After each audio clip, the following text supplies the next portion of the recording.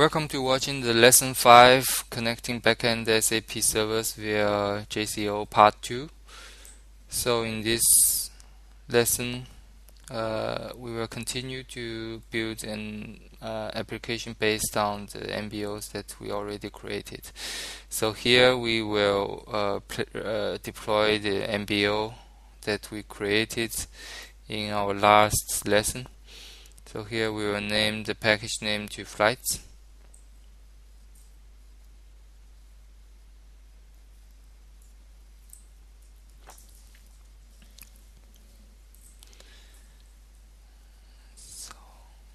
Here maybe, yes, let's change back the name.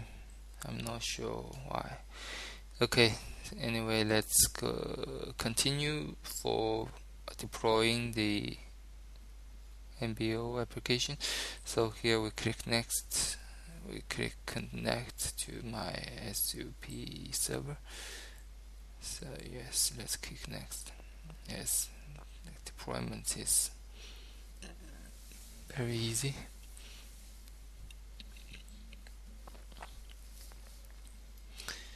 Here's the let's use the connection profile that's we already generated. Yes. Okay. Click next and click finish.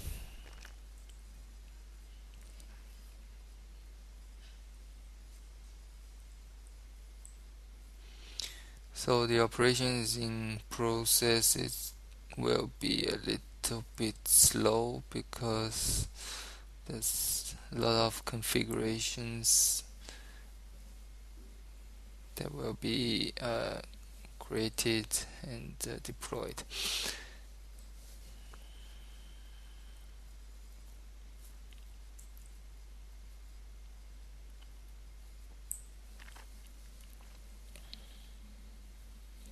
Okay. Yes, so here we have a basic workflow page here, and we have already created a flights and the flights detail page. And here we have a list, and then we have a detail page. So here let's take a look at the flights menu item. What is it doing here? It's an online request also. Let's do a deployment here. Okay, so we will assign it a user.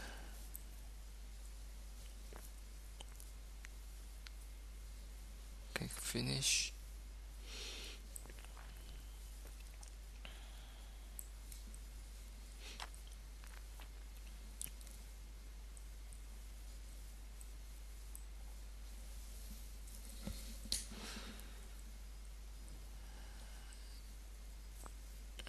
And here let's see, let's open up the workflow.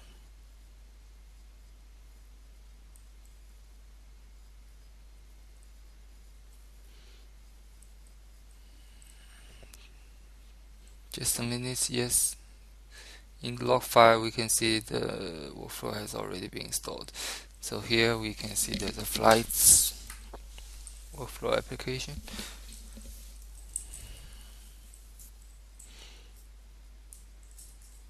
So let's check the menu item flights. Yes, we get all the flights here, and there's a raw data with no configurations, no customizations.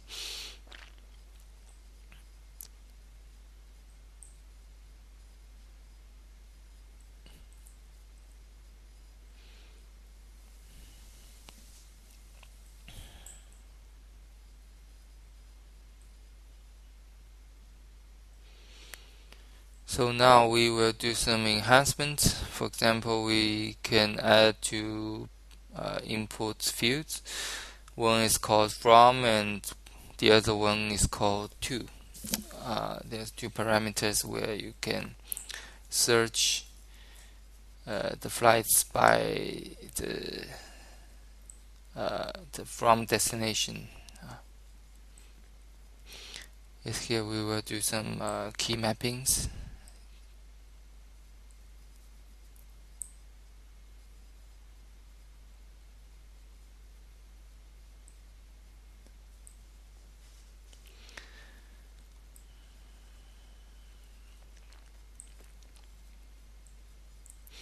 Yes, always check the naming conventions from the Sybase.com websites. There's a naming convention, suggestions, documentation here. So let's find search flights. Let's rename it. Here we also have to do is create PK from and PK2.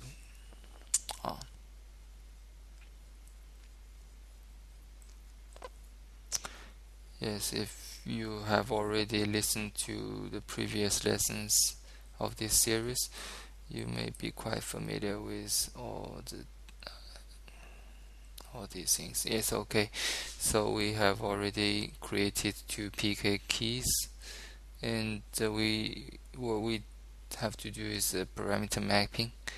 We will do first. Let me see.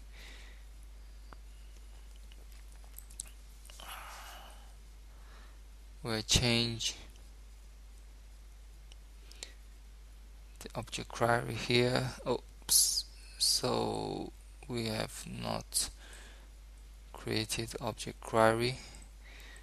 All we have is the automatically generated find all. So here we have to create an object query here.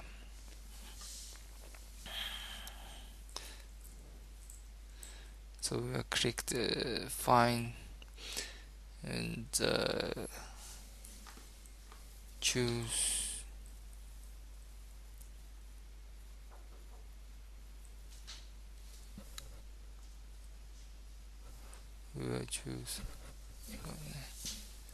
we'll choose and create an attribute.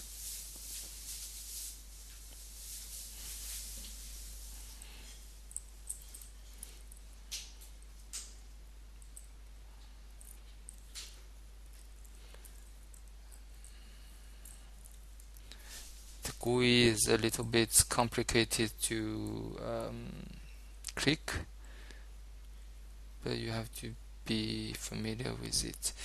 So here we will click and create another attribute.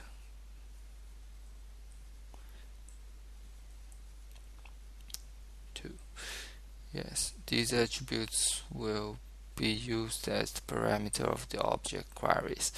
So here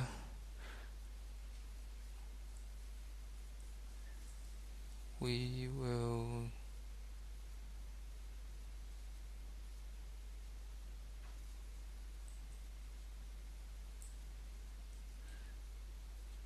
create an object query. We will name the object query search flights.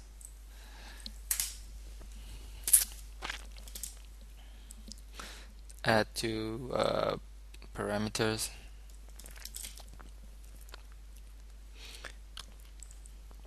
Map to the from, and the second one map to the to.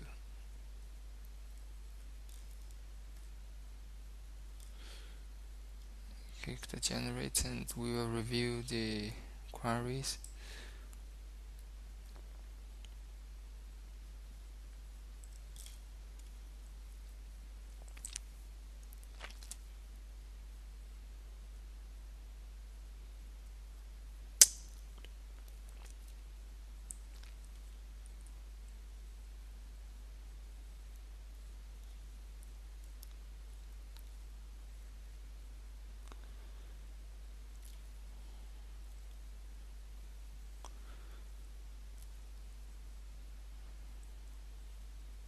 So here we will do a attributes mapping, propagate to the attributes.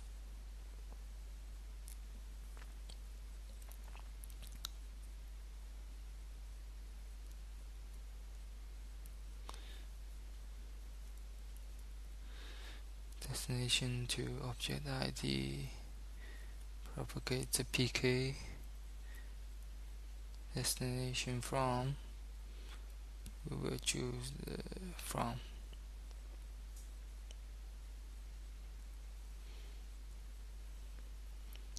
Yes.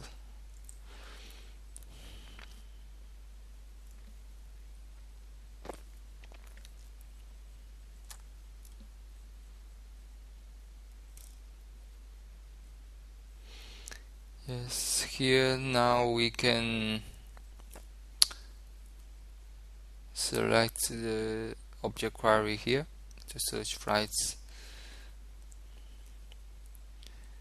Now we can do parameter mapping. We can map the input key from and the input key to.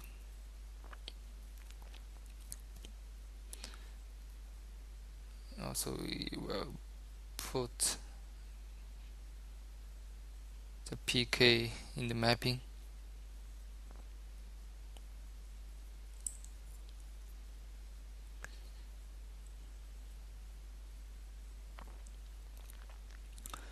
Let's do a save here.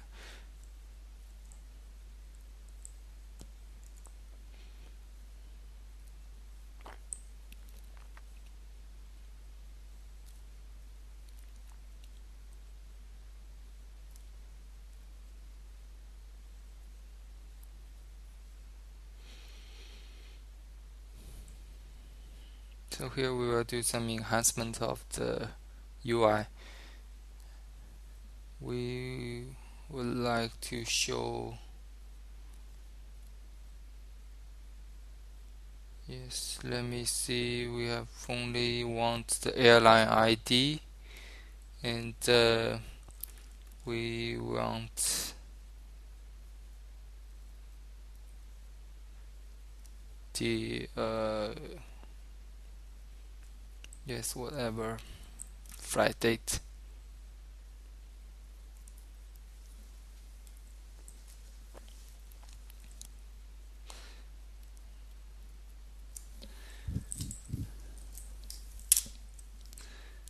And here we will add another attribute. Let me see, it's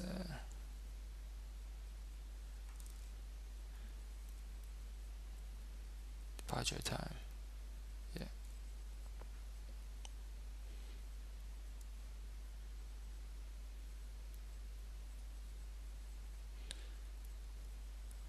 We want these attributes to be shown in the sequence. So here let's save it.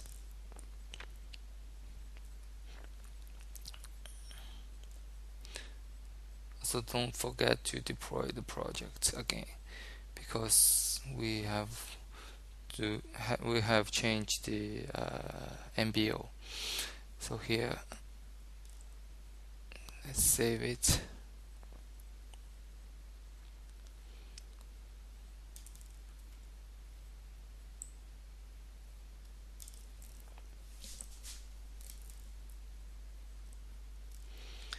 Oh, there's an error. Let's see.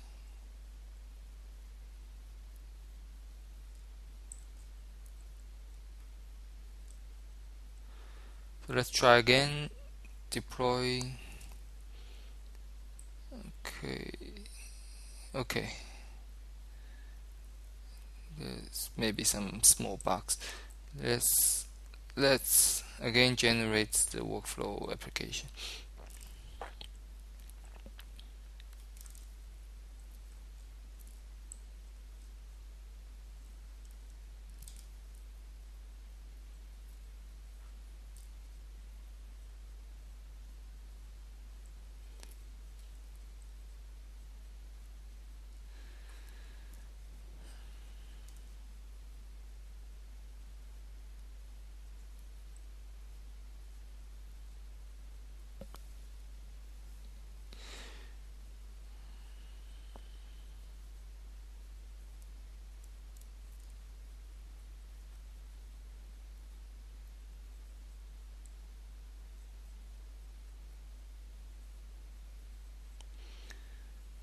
Let's go back to the home page of the workflow application. So here we have the flights already updated and installed.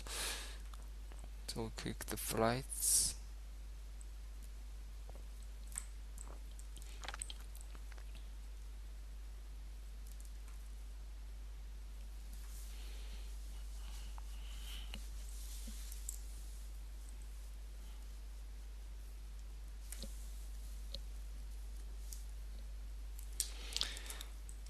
So here we can input, say, JFK to SFO. We'll search those flights. Let's do a quick search.